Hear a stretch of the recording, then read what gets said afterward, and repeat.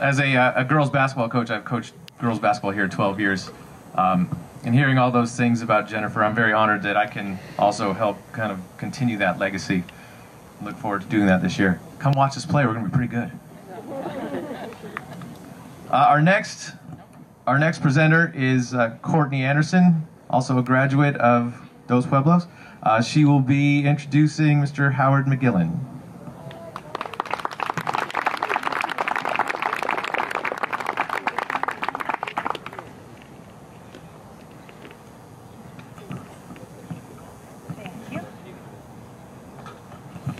Hello, everyone.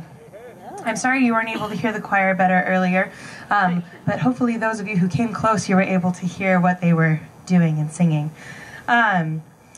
As probably the most recent graduate of DP to speak tonight, it's an amazing experience to witness the scope of tremendous individuals that have come from DP. And as talked about earlier, the connection that we have to one another. Actually, the secretary to the Dean of Music at Sacramento State when I was a student there was part of the first graduating class of DP. So, talk about a small world. So our next inductee, Howard McGillin, is a man of many talents whose academic career at Dos Pueblos foreshadowed a much greater career in his professional life. While playing the detective and digging through the archives in preparation for this evening, I came in contact with one of his former classmates who could not rave enough about the quality of person he is. Just to give you a taste of who he is and who he was in high school, he sent me a picture of the award that he received for, or the article about him, about his Trailblazer Award, and this is what it said. 4-year swimming standout Howard McGillin has felt almost equally at home in the water and on firm ground. He played water polo for 3 years, acting as captain of the varsity team this year. He was chosen by his teammates as the most inspirational player.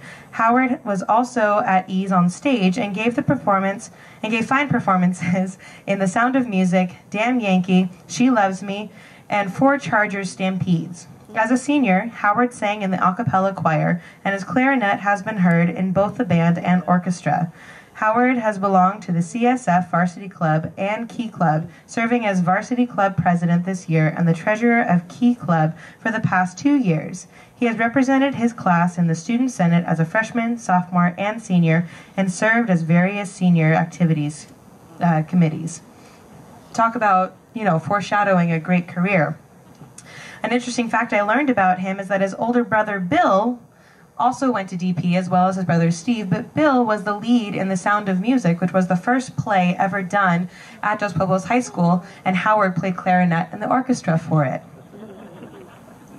In the years after his graduation, he has become best known worldwide for his record-breaking appearance on Broadway as the Phantom of the Opera, with over 2,500 appearances, playing the Phantom. He has appeared in a number of notable productions, but if I were to list all of them, we would be here until last call, and I might give Clark Sayer too many good ideas. So without further ado, it is my great honor to induct Howard McGillin, who unfortunately is not here tonight to receive his award, but it is my honor to have researched him and get to know this man, into the Dos Pueblos Hall of Fame.